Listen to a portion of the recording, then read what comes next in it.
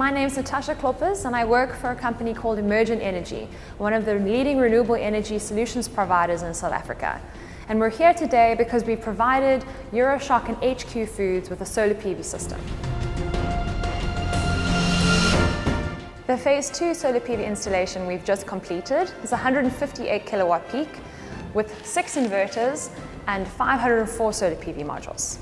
By installing the solar PV system, Choc and HQ Foods have reduced their carbon footprint by 402 tons annually. This equates to planting 60 trees every year for the lifespan of the project.